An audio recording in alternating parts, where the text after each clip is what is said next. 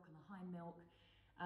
What is that? And how do I get more fatty milk? Well, again, this comes back to, if we follow things, nature's way of doing things, you'll find that you're going to have enough hind milk. So people talk about Foremilk Hindmilk being this sort of more watery milk, and the hind milk being the full fatty creamy milk. And that is kind of true, but it only really comes into play that defined if you are probably spacing your feeds out for long periods of time between. So if you picture your old-fashioned glass milk bottle and it's on your doorstep, you would find you'd have your milk, and then at the top you'd have a load of cream that would rise to the top.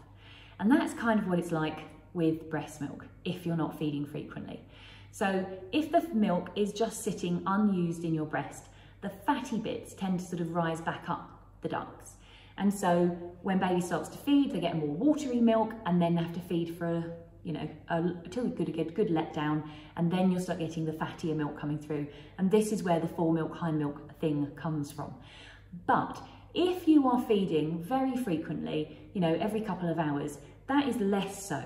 And the fattier milk is more sort of just there. So you might start off with a bit of Foremilk, but very quickly you're going to get a lovely mixed up mixture of fatty milk.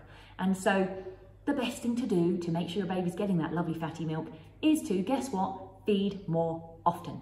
And if you keep feeding frequently, your baby will get a lovely mixture of fore and hind milk.